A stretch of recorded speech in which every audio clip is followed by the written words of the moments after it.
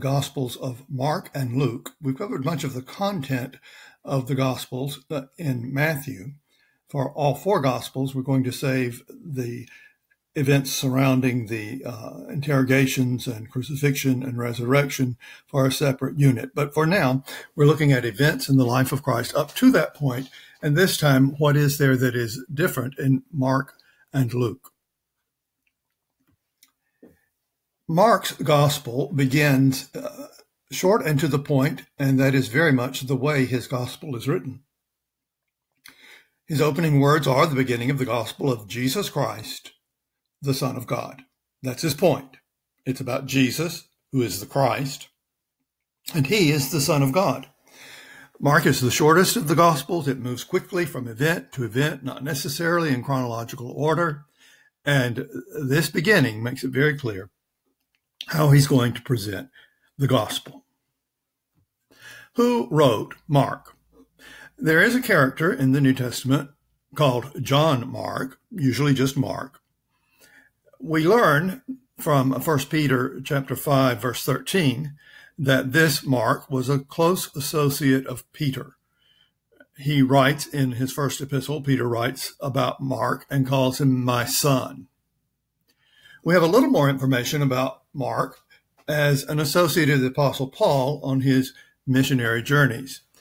He joins the mission team in Acts chapter 13, Paul and Barnabas. He's related to Barnabas. His mother hosts a church in her home, so she was evidently a woman of some means. But in his first mission trip, he decides to head home before it's over, and he deserts the mission. And for some time, Paul is on uneasy terms with him. And yet later, when he writes 1 Timothy, he says that he wants Mark to come to be with him because he is of much use to him. So there is this character, pretty much the only one that's been suggested as who would have written the Gospel of Mark. You'll remember from our study of Matthew that the four Gospels do not say within the Gospels who wrote them. So we have to look to how those names came to be attached to them through history. There is some fairly old attestation to Mark writing this Gospel. Papias, a church father who lived around the year 100 and a little later, reportedly, now it is a secondhand report, but reportedly says that Mark wrote what Peter told him. Peter was giving some recollections and Mark wrote it down. This is the quote that goes back to the time of almost the time the Apostle John was still alive.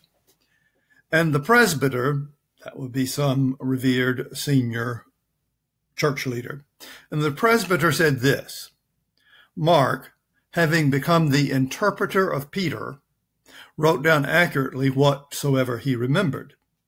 It was not, however, in exact order that he related the sayings or deeds of Christ, for he neither heard the Lord nor accompanied him.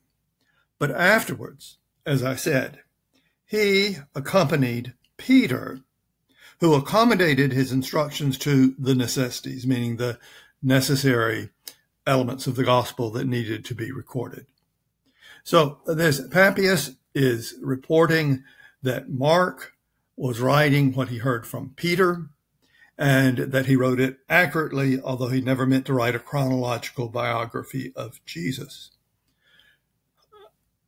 It should be said that not everyone accepts that at face value, that not everyone accepts that this first century Bible character wrote it, but generally they are people who do not believe that Mark could have included a prophecy of Christ about the destruction of Jerusalem that is quite particularly accurate in its prediction. So, when was Mark written? It may be as early as the year 50. It's probably the first of the four Gospels. How do you figure when Mark wrote his Gospel? Well, why would we say that it was the first one written? If you compare the contents, you see that Mark is almost entirely repeated in Matthew or Luke. The argument is that it is more likely that Matthew and Luke added something to the record of the life of Christ than that Mark would have taken a longer version and omitted or deleted material from that. That if someone were writing a life of Christ, they would not leave out information. They would more likely say, but people also need to know this, and add to it. So how much of Mark is elsewhere? 97% of what is in Mark is also in Matthew. And yet Mark is only a little over half as long as Matthew. 88% of Mark is also in Luke. But again, well over half of Mark is just barely over half as long as Luke is.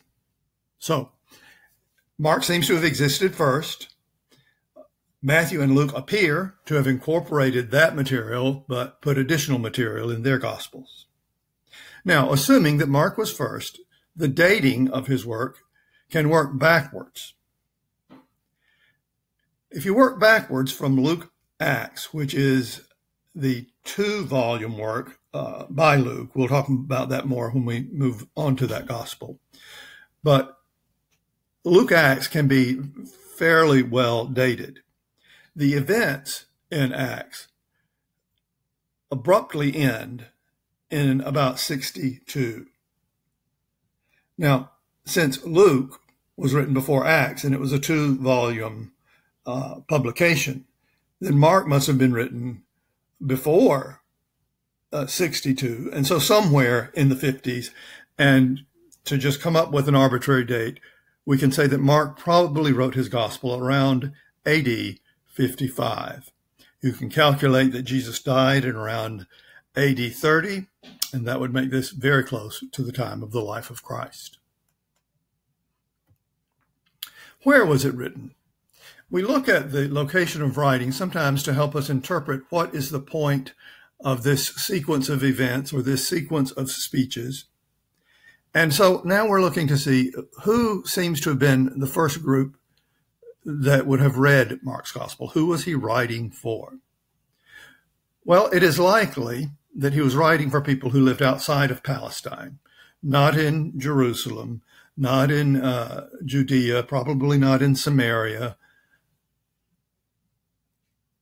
And we say that because as short as the Gospel of Mark is, he takes time to explain certain things for his readers. He explains certain elements of Jewish culture that someone in another part of the world might not recognize, such as rituals and feast and things like that. Particularly, you can tell that he's writing for people who are not familiar with the Aramaic language. Aramaic is the language that was spoken in Palestine, including the language, a cognate language of Hebrew, the language that the Jewish people would have spoken. And so when Mark is reporting some things that Jesus says, he uses these Aramaic, that is the mother tongue that Jesus would have spoken, these Aramaic words, but he goes on and says, let me translate that for you, or let me tell you what that means. For example, when he gives a name to James and John because of their alpha male personalities, he calls them sons of thunder. But first, the way that Mark reports it is that they were called Boanerges, a word in Aramaic that it was foreign to those who would have read it in the first place. So he translates it. In telling a miracle with a little girl, he says in Aramaic, Talitha kumi, which means, little girl, I say to you, arise. Mark actually says this phrase, which means this. When he uses the word korban, that is where people say that they can't give something because they have dedicated it to God, he stops and translates for the reader, korban, that is given to God. When he is healing a person who cannot speak, he uses an Aramaic word. Jesus says, epaphatha in Aramaic. And those who were originally reading it, not knowing Aramaic, need a translation. And so Mark says, that is, be opened. We read in the 14th chapter, Jesus praying to the Father, and he uses the Aramaic word Abba for Father. Most people are familiar with the words of Jesus on the cross, but they are in Aramaic, Eloi, Eloi, lama sabachthani, which means, my God, why have you forsaken me? What we're noticing is that we can tell that the people that Mark originally writes for didn't know Aramaic, because he has to quote it and then say, which means, and then put it in their language. Of course, he didn't put it into English. He put it into Greek, which was the common language of educated people in the Roman Empire. He also uses Latin forms for some words. When he talks about the widow giving her tiny donation, when he praises her for giving all that she had, he says that she gave 2 lepta, and that's a term using Jerusalem coinage. And so he tells them what that's equal to. He says, which is a quadron. And so he's telling them what the Roman equivalent currency would be, or coinage. Also, when he talks about Jesus being led around for his interrogations, he says that they led him into the courtyard, or depending on your translation, maybe palace. But he's really using the term that they would have used in Palestine, but he goes on and explains to them in a term that they would have used in Latin, the praetorium, the abode of the praetor. And so all this being put together, and considering the possibility that the tradition is true, that Mark was writing at the dictation of Peter, and assuming that the tradition is true that Peter would have been in Rome by that time, a likely place of writing is Rome. Here are the main sections of Mark. It moves rapidly. As we mentioned, it's the shortest of the 4 Gospels. It moves from event to event. And the arrangement of the material seems to be more thematic than chronological. Now, he does have the general chronology that the first 6 chapters talk about the arrival of Jesus and the beginning of his ministry in Galilee. But then we see a few chapters where Jesus is expanding his ministry. He travels some. He carries disciples with him. Then by the time we get to the middle of the book, chapters 8 through 10, Jesus is beginning to reveal his identity and the fact that he will be making his ultimate sacrifice on the cross.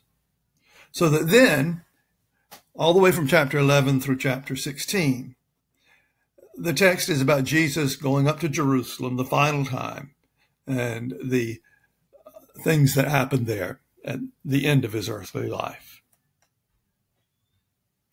Here are themes in Mark. Jesus is the divine Son of God.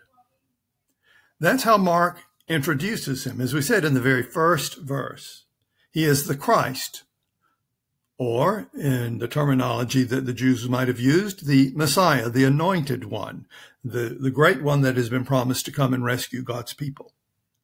But in no uncertain terms, Mark starts out his gospel saying he is the Son of God. He goes on to say that he will baptize with the Holy Spirit. There's something more close to God than, say, John the Baptist, who did not baptize with the Holy Spirit. And we have repeated here what we see elsewhere, that when Jesus is baptized, the voice of God comes down from heaven and says, "This is my Son, whom I love." So packed right into the first chapter in several different ways, the theme is that Jesus is the divine Son of God. Then, as Mark proceeds through his gospel, he shows through miracles that Jesus is the divine Son of God. Oddly, it is often demons or evil spirits who recognize who Jesus is. The suggestion is that from the spirit world, they would have known who Jesus was from before he entered the world.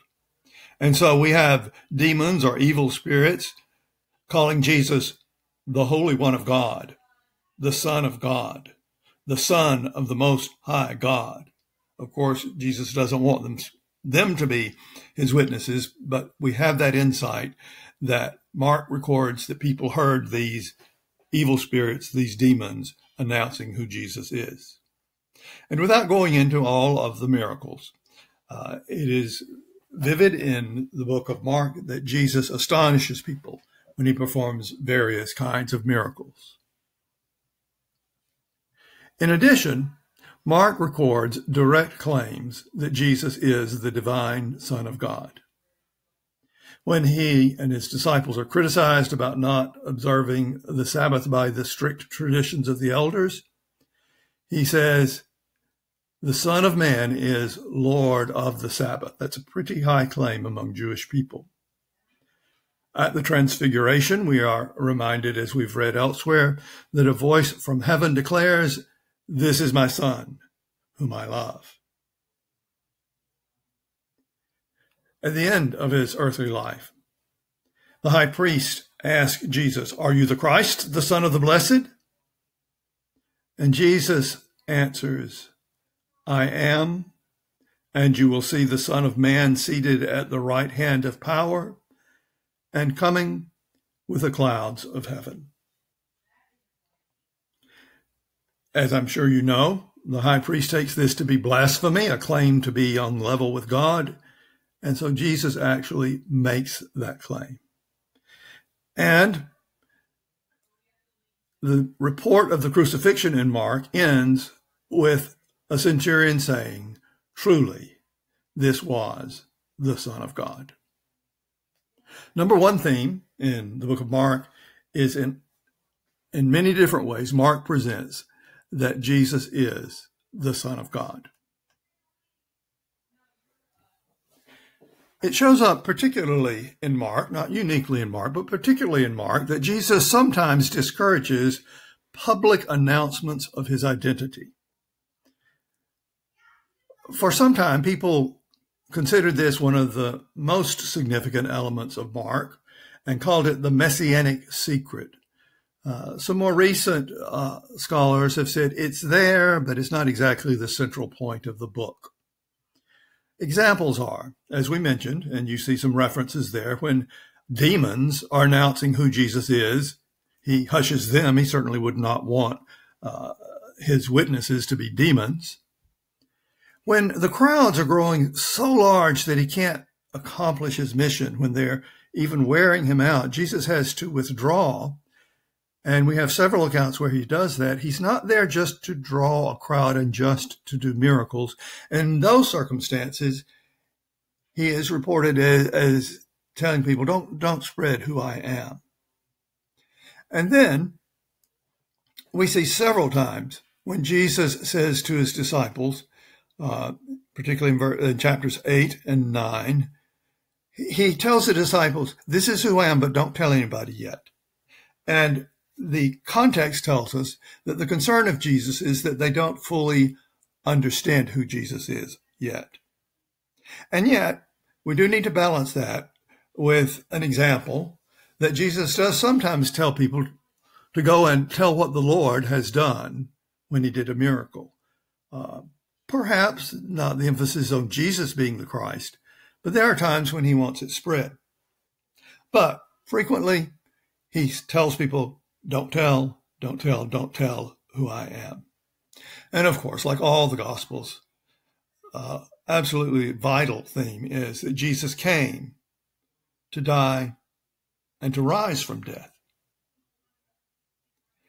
There is just a hint of what will happen to Jesus as early as Mark chapter 2, verse 20. Mark chapter 2, verse 2. Increasingly, though, he begins emphasizing the coming crucifixion and the resurrection. In chapters 8, 9, and 10, he is foretelling this treatment and this victory. And notice that 6 of Mark's 16 chapters are covering the end of the life of Jesus on earth.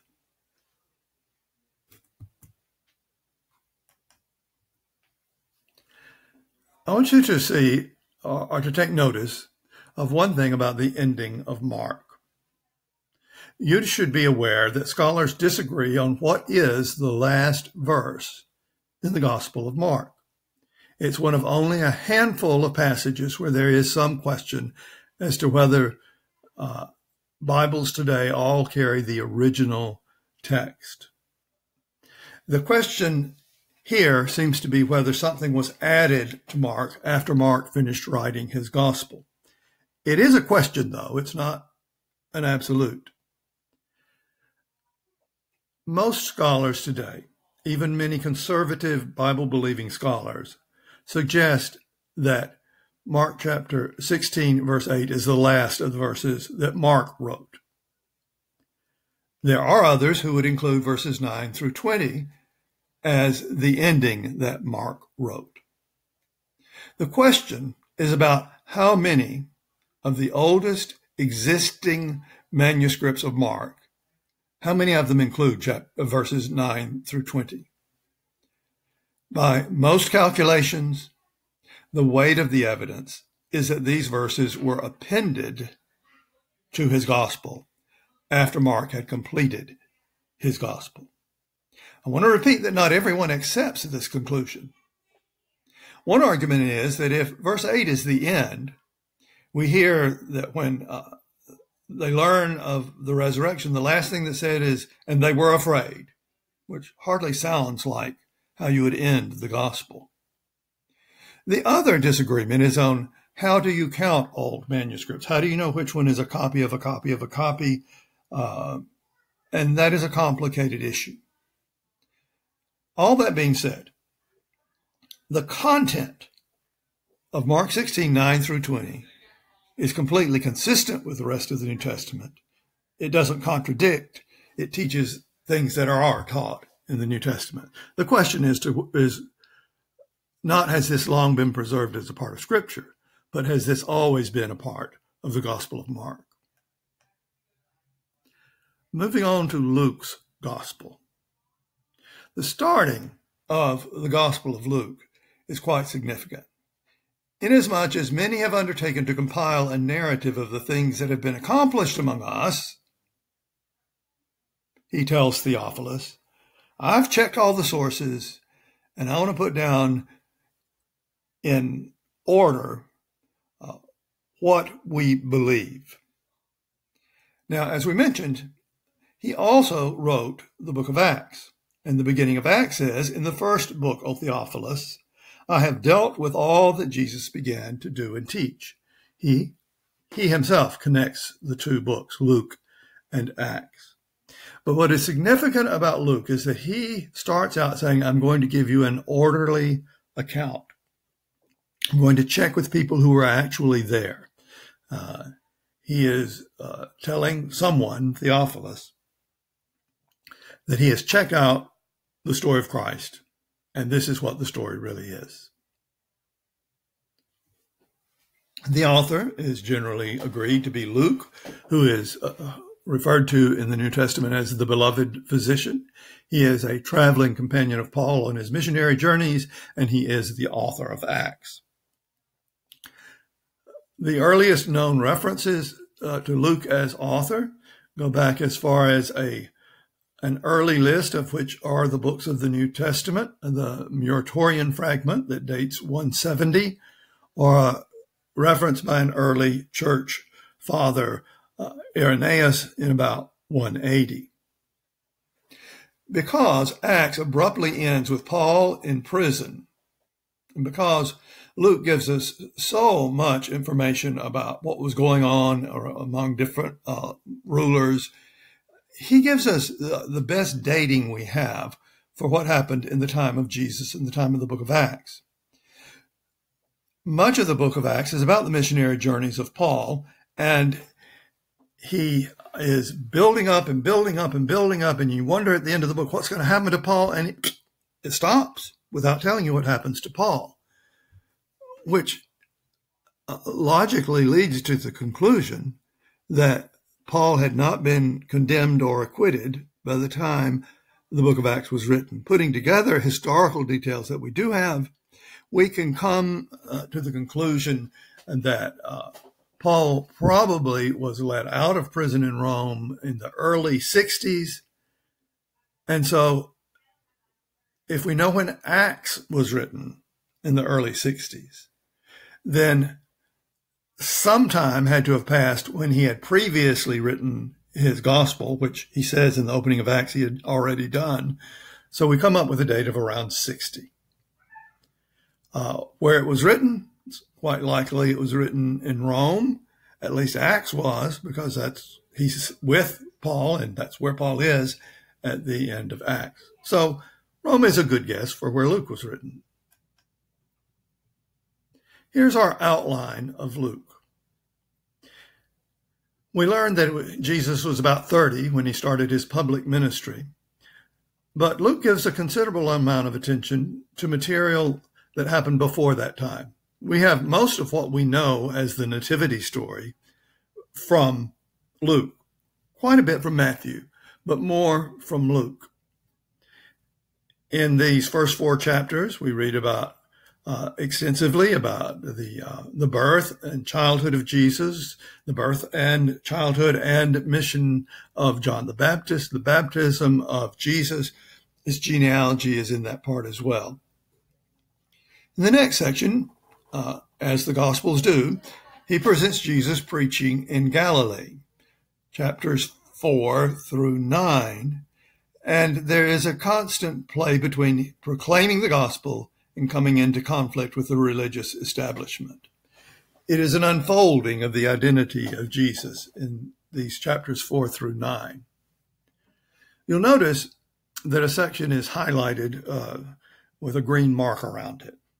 The section toward Jerusalem is a long section from the end of chapter 9 through the end of chapter 19. We're told there that Jesus steadfastly set his face toward Jerusalem. And so in the time that it takes for him to travel from Galilee to Jerusalem the last time, we read a great deal of information in Luke about his travels down south of Galilee and then up the mountain to Jerusalem. And as he's traveling along, he's making these predictions, telling his close disciples that he will be arrested and that he will be crucified and that he will rise from the dead. And so you have this long section with much material that's not in the other Gospels about Jesus on his way to Jerusalem. And then you have Luke's presentation of the final week of Jesus in his earthly life. He comes in with great fame, in triumph, and that immediately leads to conflict. He observes the Passover, and then he is arrested and unfairly interrogated. That's all the Gospels do. Luke goes on to tell the crucifixion and the burial of Jesus. And of course, finally, his resurrection. That's how Luke is organized. Here are subjects that Luke presents. One theme is that the mission of Jesus reaches beyond the Jews. Now, it's not explicitly stated that way, but when you look at how much is emphasized, how much is included that is beyond the Jews, that is in the Gentile world, among the nations, you do see that it is a theme of the Gospel of Luke. Both Matthew and Luke give genealogies of Jesus.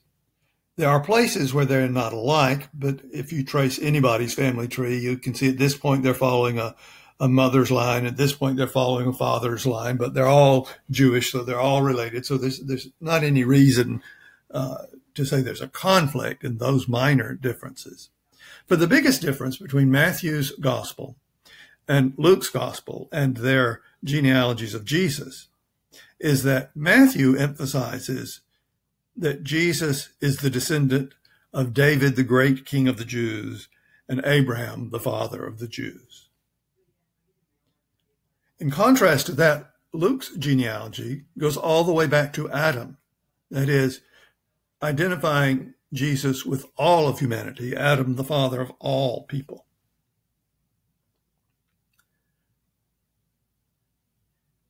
Also, we can put together that Luke dates the life of Jesus in terms of Roman officials. So when he is surveying the life of Christ, he is telling us that Jesus was here at a real time, in a real place, in a real society. Luke often, on several occasions, mentions some Old Testament people who were not Israelites, and this is something that the other Gospels do not do. There's a story that Luke includes in the Nativity that's not in the other Gospels. And that is when there's a man, there are actually two, Anna, a woman, and then separately Simeon, a man, who are at the temple when Jesus is brought in as a baby boy. And this Simeon has been told that he won't die before he sees the deliverer, the Messiah. And when he sees young Jesus, he says, "For my eyes have seen your salvation, which you have prepared in the sight of all nations, a light of revelation to the Gentiles, and the glory of your people Israel." He is looking to what had always been the mission of God's chosen people, the people of Israel, which was to be a light to the Gentiles. But this Simeon is inspired to recognize that in this little boy who will grow up to be Jesus Christ, that what God has done is for all nations. It will reveal God to Gentiles, that is, non-Jewish people, at the same time that it will be a glory to God's people, Israel.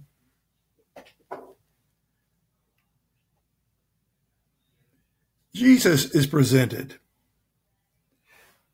as the Savior of the whole world. The end of the Gospel of Luke has his account of the commission to the followers to spread the gospel. Jesus speaks to his disciples, and the wording is this. He told them, "This is what is written. The Messiah will suffer and rise from the dead on the third day. And repentance for the forgiveness of sins will be preached in his name to all nations, beginning at Jerusalem." The emphasis is that the gospel is to be, and forgiveness is to be preached not just to the Jews, but to all nations. He picks up that same theme in the opening of the book of Acts, where he says that the apostles will be his witnesses in Jerusalem and in Judea, in Samaria, and to the end of the earth.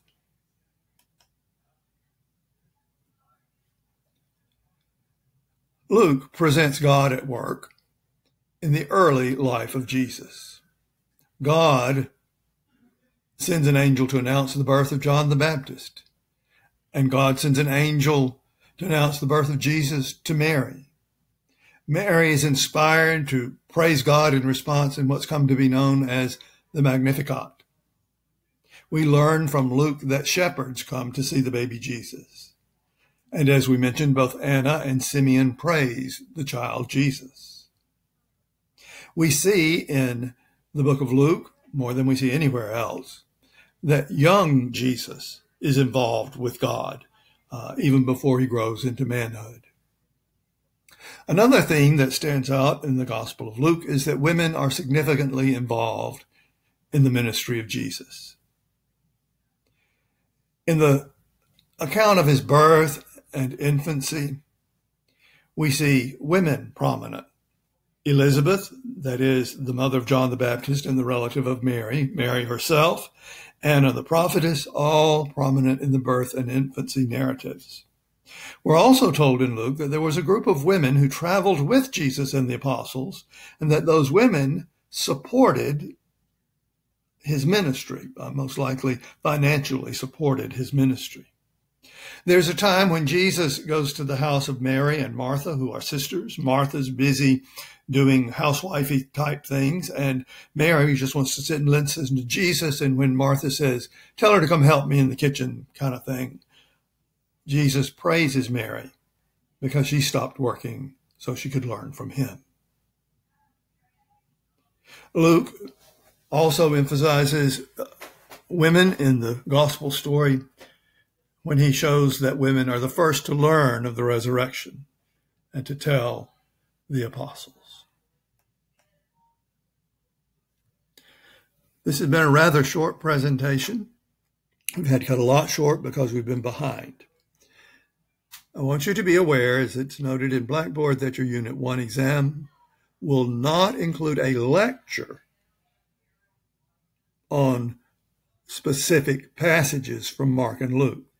However, as the syllabus says, you are to know the content of Mark 3, 6 through 21, Mark 7, 31 through 37, and in Luke, chapters 4, 5, 6, and 7, 13, 17, and 18.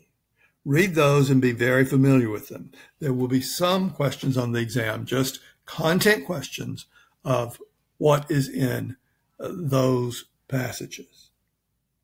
Your exam should be available on Sunday, May the 27th. It is due on Monday, May the 28th. And that's it for this presentation. That's it for the presentations that will be included on Unit 1 exam.